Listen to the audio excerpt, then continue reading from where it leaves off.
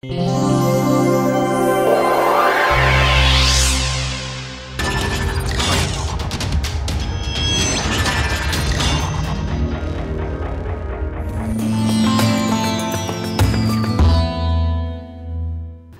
back. We will continue our discussion of multi-phase flow modeling. We are currently looking at a taxonomy of multi-phase flow models to look at what are the different approaches and what level of detail do they give us. So, we will start off where we left off. We started looking at phase as an entity that is separate from the discrete particles that make up that entity. So, we said each phase is governed by a unique property relationship, either state relationship or or a stress strain rate constitutive relationship. And when we apply the different, we start with the most exact model where we talk of resolving all the flow and stress fields in every phase, writing a set of jump conditions to go from one phase to another. This is the highest level of detail we can get from in a continuum model. So, where the water and air are both continua, this is the highest level of detail we can get. And this is typically what is employed in volume of fluid and level set methods, where we want to look at every entity, every drop or bubble or whatever is the multi-phase flow problem in hand, and resolve the flow field inside every drop and every bubble. And if I write the set of jump conditions appropriately, like we said last time, I can also model breakup and I can also model coalescence in some conditions. Okay, we will jump to the second choice and we will jump all the way to the other end of the spectrum. So, we looked at exact modeling as our so called first choice, and the second choice I have here is where we look at all the way to the other end of the spectrum, and which essentially involves using a single phase approach. So, if I take a spray is composed of drop phase and air phase. We have already defined what these terms mean. So, instead of talking of drop phase and air phase as being two separate phases, we will look at the two as being composed of one phase having one unique property relationship, but of having a variable density. So, say for example, in a certain part of the spray, if the volume fraction of the drop phase is higher, then the density correspondingly of that in that local part of this mixture of the two phases would be higher.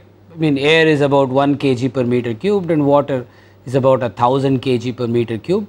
So, if I have a larger volume of the in a certain space occupied by water drops or liquid drops, that local region is going to look like a fluid having a density close to water, or if the volume fraction is close to 100%, or if the volume I mean it never gets to 100%, but let us say the volume fraction is high, locally that amounts to a high density fluid, and in regions where the volume fraction of the drop phase is low, it amounts to a region of low density.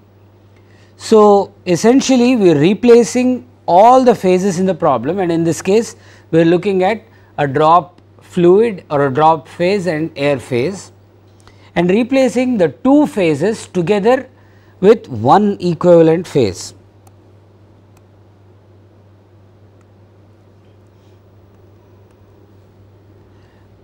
Okay. And that one equivalent phase has mixture properties. Say when I say properties, the first thing that comes to my mind is density, viscosity of that phase. These are, as we will see a little later on, these are not trivial, especially viscosity is not trivial to define. So, we will figure out a way to define it, or at least we will figure out what the state of the art is in trying to define viscosity of this mixture phase, and then you can define other dependent variables like your velocity, pressure, etc. at the mixture level. So, this is I have now defined a third fluid. So, we had two fluids, my air phase fluid, drop phase fluid, and now I am defining a third fluid as a composition or a mixture of these two fluids, and we will only write balance laws, mass balance and momentum balance.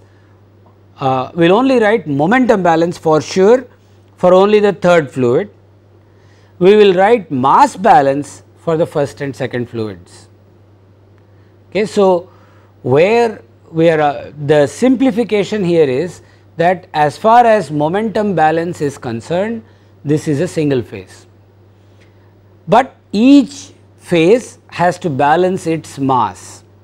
Now, I want to get the physics of how this taxonomy works to you first.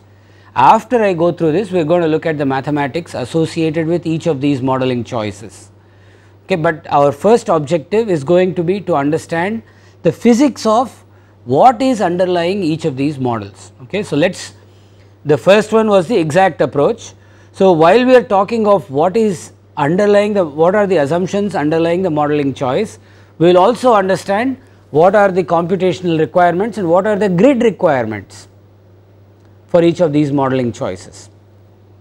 So, let us quickly summarize our modeling choice number 1 was where I choose a grid so fine that I am able to resolve the flow inside every drop, including the smallest of drops. Okay. And I choose my time scale so small that I am able to capture the flow or all the droplet level phenomena, whether it is coalescence, breakup, or whether it is some kind of a circulation inside the drop, whatever be it, I want to capture all of that. I want to my time scale is such that I capture all of that. That is my first modeling choice, what we call the exact approach. The second modeling choice is a replacement of the two phases. So, I take the air phase,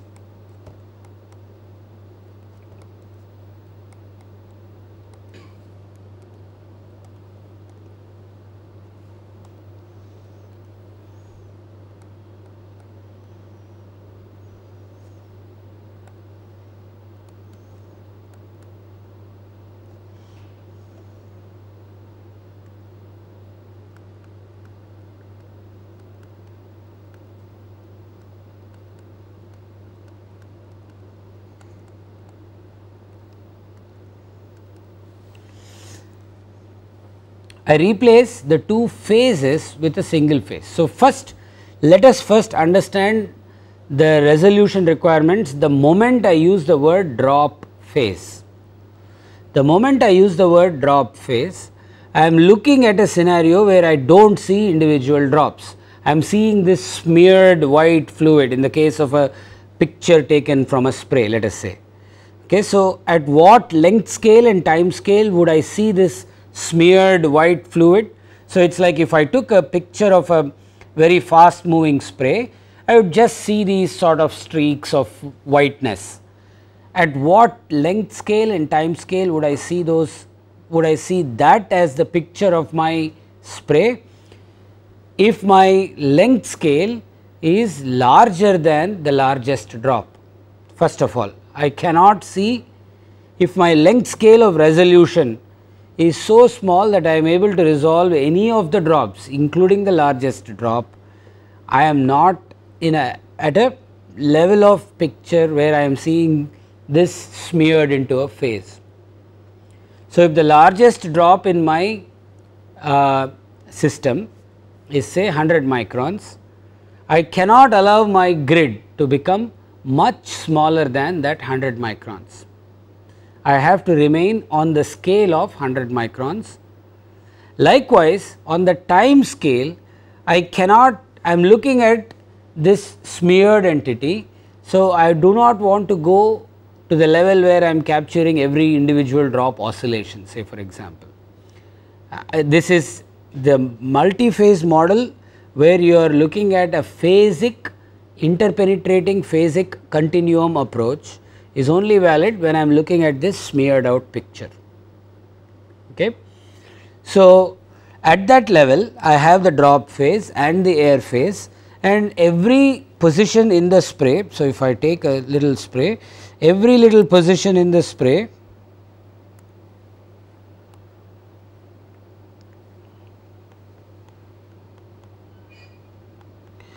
has a volume fraction alpha of the drop phase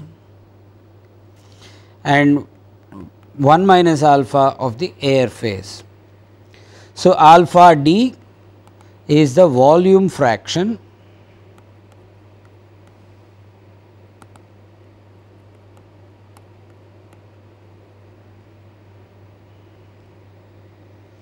of the drop phase.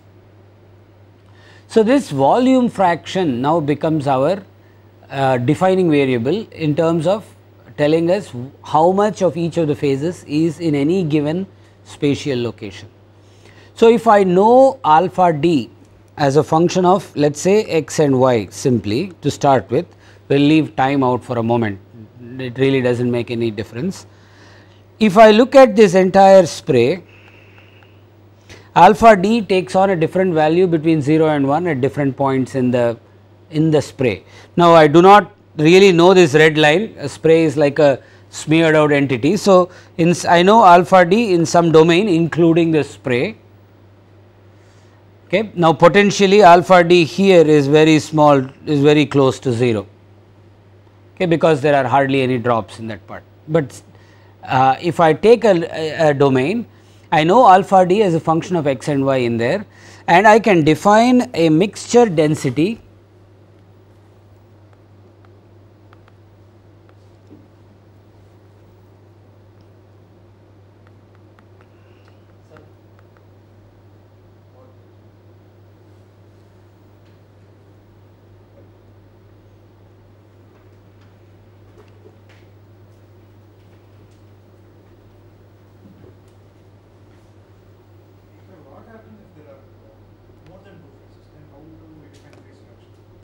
will show you. I mean, it is just a marker, right. I can have alpha 1, alpha 2, alpha 3.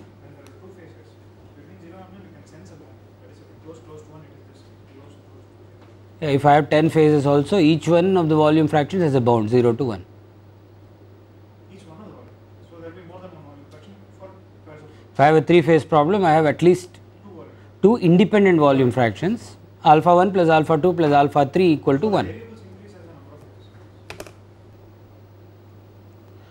Plus rho a times 1 minus alpha d, where rho a and rho d are the material densities.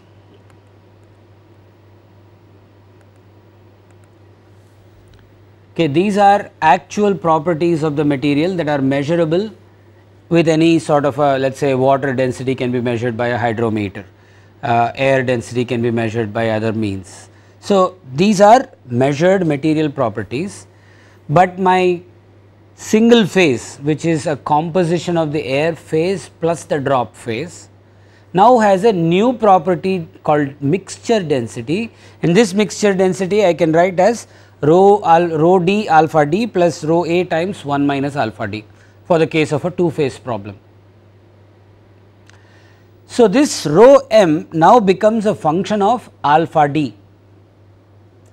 Okay. So, if alpha d is a new state property of my system. So, alpha d is different at different points, and that is a property, just like let us say temperature in a heat transfer problem. Alpha d is a property that I know at every point in my system, and locally at every point I know rho as a function of alpha. So, this in some sense is rho is another property, alpha is another property. These two are related through this kind of a relationship. This is looking a lot like our state property relationships, or more specifically like our ideal gas law. Ideal gas law relates pressure to temperature through density, pressure, density and temperature. Here is a simple way by which the density of my single fluid is related to another property of that fluid called alpha. Okay. So, I can now define other properties also similarly.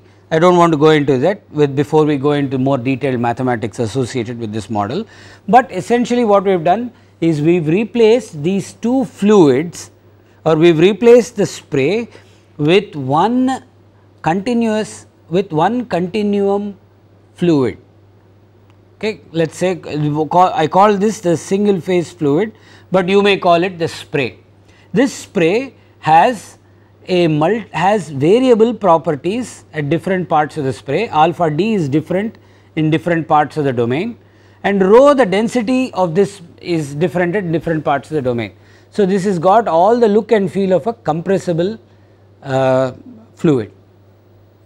That is essentially, if you get down to the mathematics, any sort of a multi-phase problem modeled as a mixture essentially becomes a continuum problem of a continuous fluid, of a compressible fluid. So, once we do this, I have replaced all of the properties, I have replaced the air plus the drops and everything with this single fluid. Now, I just have to solve my balance laws for that one single fluid. Okay, so, that is essentially where we solve a mass and momentum balance for that single fluid. But in trying to solve for the mass balance of that single fluid, I have to account for the fact that I have two phases that are composed, that make up this mixture, and that I have a mass balance of the mixture, but the mass balance of the mixture is exactly the same as individual mass balances of the two phases separately. Okay. So, we will see what this means in terms of the mathematics a little later on, but for now we have replaced our fully complicated droplet laden flow problem as though it is a single phase with a variable density, variable viscosity, variable other properties.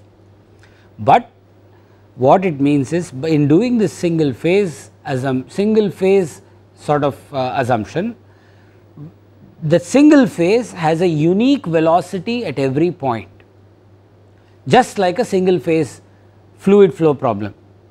Okay. Now, in all this discussion we are going to ignore any kind of turbulence related effects, that is a vast area in itself.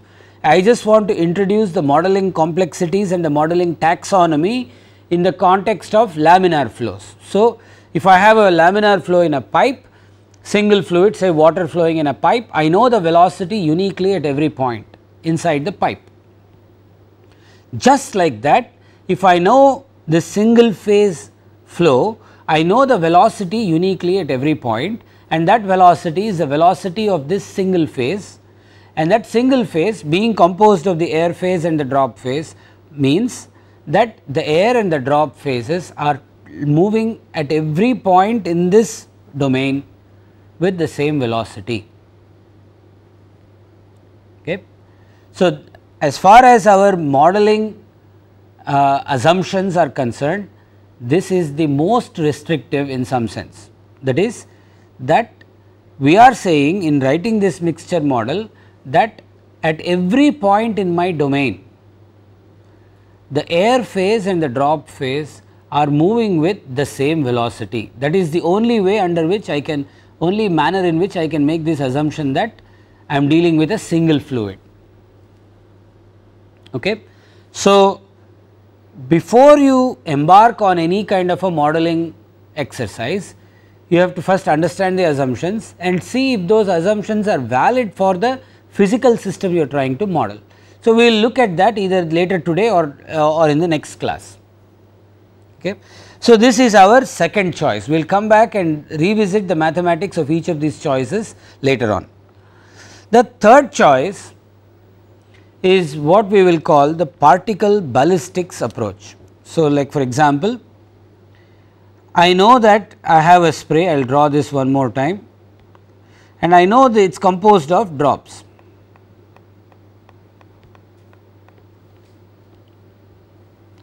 And each particle is on its own. So, I can write for each particle I can write an equation like mx double dot equals sum of all forces. So, if md is the mass of that drop, I can write an equation that governs each particle's motion of this form. This forces, what are all the forces that could act on this particle? 1, the drag force from the surrounding air. 2, if there are other particles colliding with this particle and pushing it or creating an impulse force, creating any kind of an additional force to accelerate or decelerate this, in this my one particle under consideration. Okay. Or I could have other external forces, gravity, some sort of an electromagnetic force if I am looking at other effects, etc.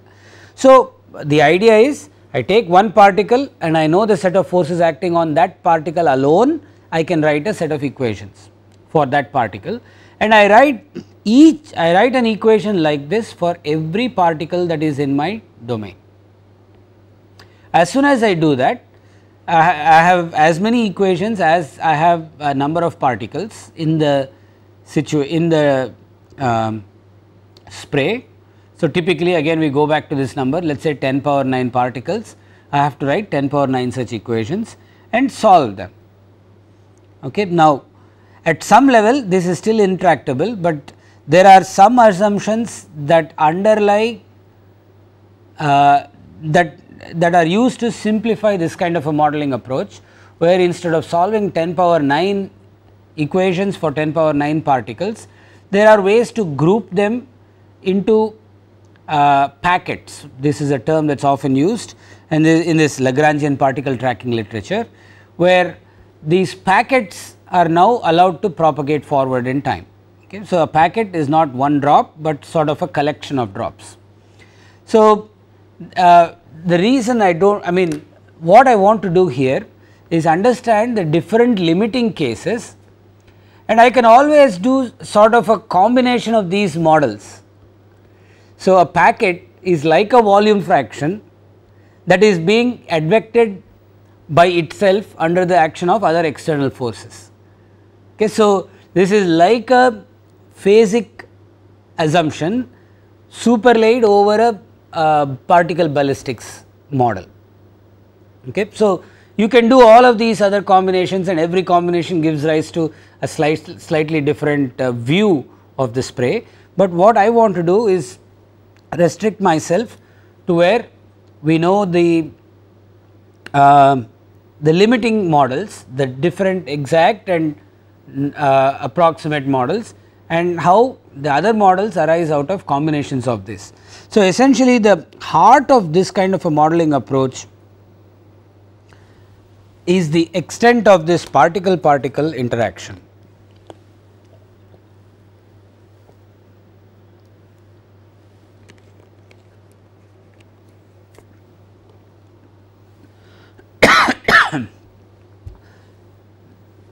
So, I am not looking at the packet approach that I discussed earlier, I am looking at the individual particle level approach, and at the individual particle level approach, like I said, each particle is on its own, each particle is influenced by the flow field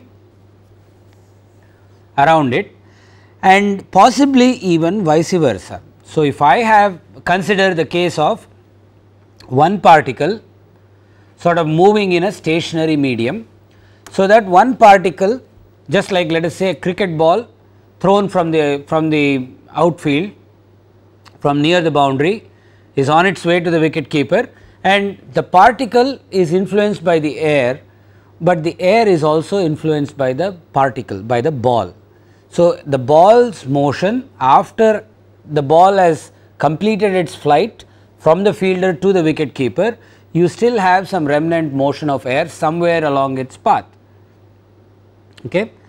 So, if I was to throw successive balls from the fielder straight to the keeper along the same trajectory, the succession of balls do not experience the same force as the first ball thrown. Okay. This is essentially the meaning of the vice versa interaction, that is, the particle influences the air, which in turn could influence other particles slightly differently. Okay. So, if I am interested in where the particles are going, why am I interested in this vice versa interaction? Because that altered air field could affect the particles slightly differently than the first particle. Okay. So, I can write a set of equations for the particles of this form, and the air phase is now modeled as a single phase fluid, but each particle is a source of momentum if it is moving and giving up some of its momentum. So, this is essentially the physics of how particle tracking works, both one way coupling. So, that is each particle is influenced by the flow field alone would be called one way coupled model, one way coupled particle tracking modeling. If you allow the vice versa thing to happen, also that would be a two way coupled particle tracking model. Okay, I do not want to go into this kind of a modeling approach in any more detail, only because of the following reasons. If I want to look at the particle level model just like I have discussed it, again I keep going back to my length scale time scale requirements. At what length scale and what time scale can I say I can write an equation like mx double dot for that particle equal to sum of forces? First, I need to be able to see individual particles, right. If I do not see individual particles, I cannot write it. What I mean by see is, if I took an image of the spray, at some resolution I can see individual drops, at some spatial and temporal resolution, we have already discussed this. Likewise, I have to have a grid fine enough where I am seeing individual particles, or rather fine enough that I am seeing individual particles, but coarse enough that I am not going into every particle. Okay. Same goes with the photography requirement, they are exactly analogous. So, if I now take this mx double dot equal to sum of forces, the grid on the air phase associated with writing a model like this for the particle phase is such that I am able to see individual particles, but not a collection as a fluid at the scale at which I am resolving. And typically this is only valid far away from the nozzle, where I can actually see individual particles. So, if I have a spray nozzle in the dense spray region very close to the nozzle, the requirements, the resolution requirements would be very stringent for me to be able to see individual particles.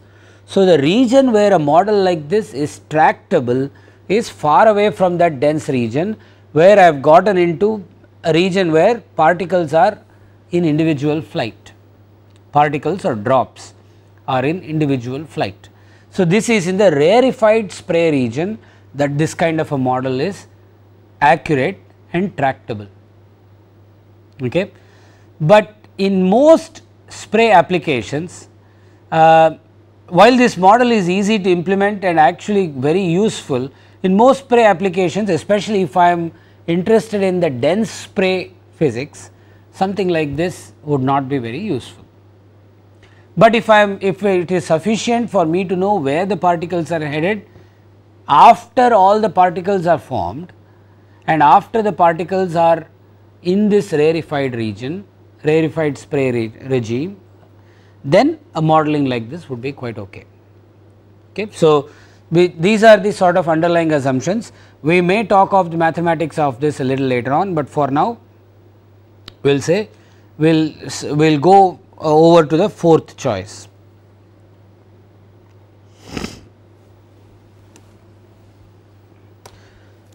The fourth choice is where I am looking at each phase as a continuum.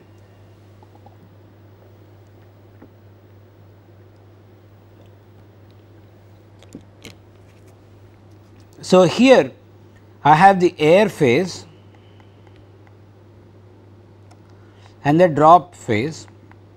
We have already defined these terms. So, the moment I write drop phase, you know the sort of resolution at which you have to take this picture, you also know the grid requirement. It is at a level where I do not see individual drops, I am only seeing this smeared fluid both temporally and spatially.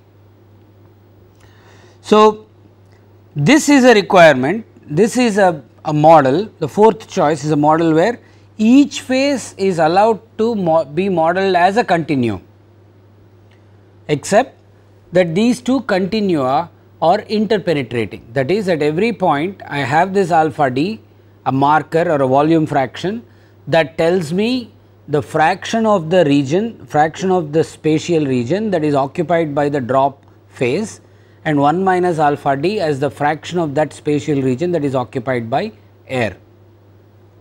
And the again, like I said, the dynamics of each particle are not important, that is the whole idea of going to this phasic level view of my spray, and a continuum velocity and stress field is postulated for each phase. This is the distinction.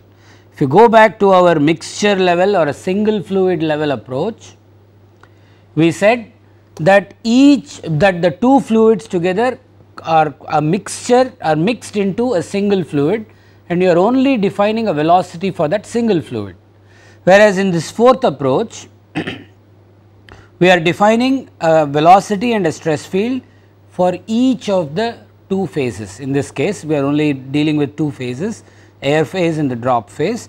We are allowing each of the two phases to be moving with its own velocity field and we are not restricting them to be locally homogeneous, locally moving with the same velocity.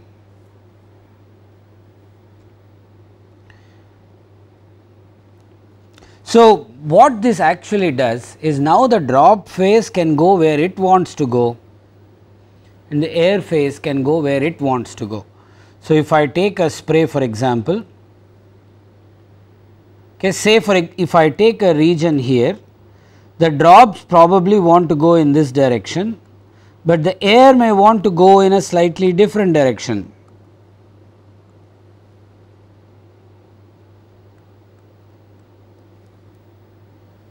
The reason for this is actually due to entrainment.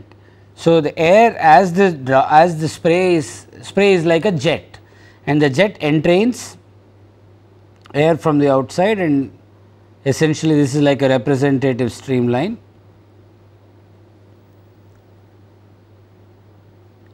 And these representative streamlines mean that the air at this point may want to come in towards the middle of the spray, but the drops may want to go in a slightly different direction. In our locally homogeneous flow assumption underlying the mixture model, we are not going to be able to capture these two distinct velocity fields, we are only going to get sort of a mixture level velocity field which may look like that,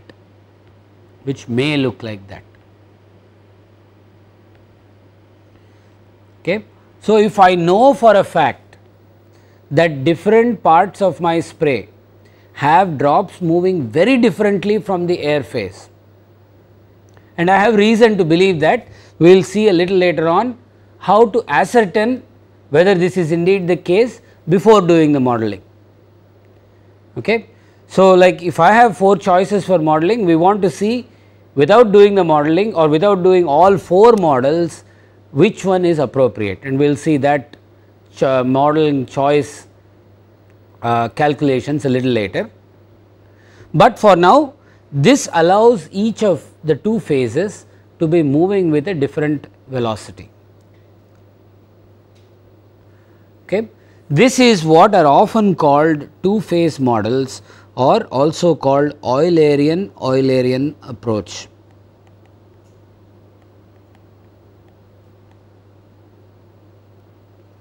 Eulerian models.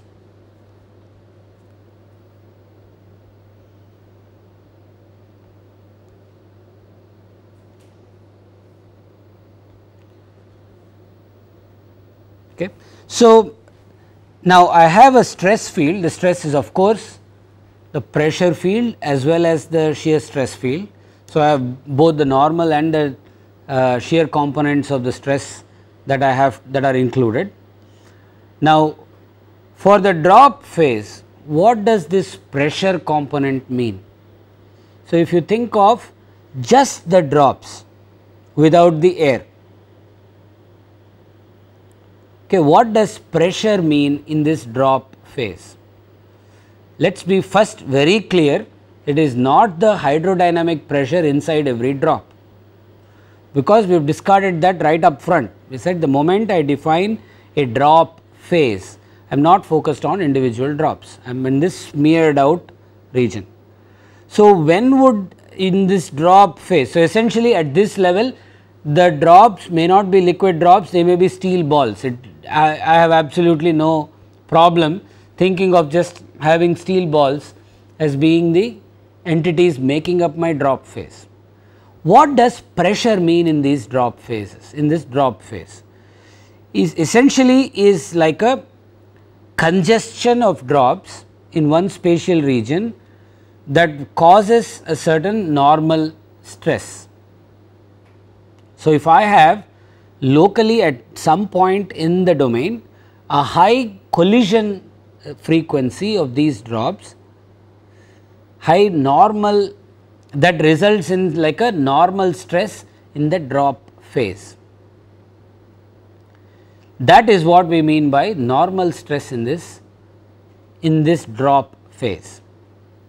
It is not easy to imagine this kind of a normal stress in the context of liquid drops making up the drop phase, but if you think of these as granular objects, like think of these as really steel balls, it is a little easier to understand that I have a lot of I have a collection of these steel balls that tend to are somehow compressed, and the microscopic properties inside the balls are causing like a macroscopic stress in this smeared out picture.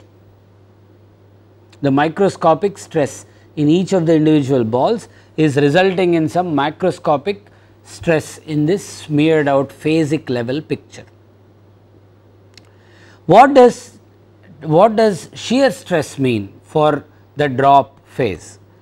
Again, if the drops are not at all interacting, that is a case for no shear stress, because at the phasic level. So, even though if I have drops that are not at all colliding or very low probabilities of collision, then the shear stress of this phase is essentially very low, because the whole idea of shear stress is where you immediately think of a simple quid flow experiment. If I put this drop fluid in between two parallel plates and move move the top plate, what is the force required to move the top plate? If the drops are hardly colliding, the force required to move the top plate would be 0. The bottom plate would have to somehow communicate its presence to the top plate for the force on the top to move the top plate to become non-zero. That only happens by this momentum diffusion process, which happens through collisions.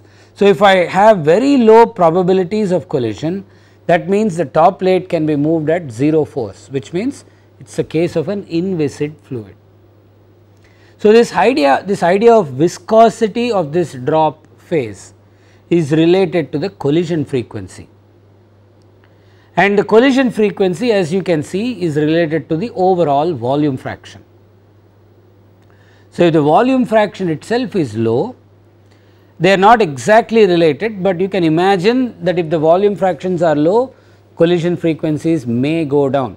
But I can think of a case where the volume fraction is low, but the collision frequency could be high. It just depends on the local velocity non-homogeneity that exists at the droplet level. Okay. But for now, all I want to stress is that this velocity field is at the phasic level. So, this is the mean velocity of a collection of drops of this smeared fluid, collection of drops that make up this smeared fluid, and the stress field is also a property associated with this collection of drops at this phase level. Okay. So, essentially if I have the phase level description, I can define a normal stress and a shear stress of this continuum, and that is related to the microscopic collision probabilities and collision frequencies. So, this is basically what we would call a two-phase model, and this is also referred to in the literature as Eulerian modeling approach. Okay, we will stop here and we will continue our discussion on how to choose between these 4 models at the during the next class.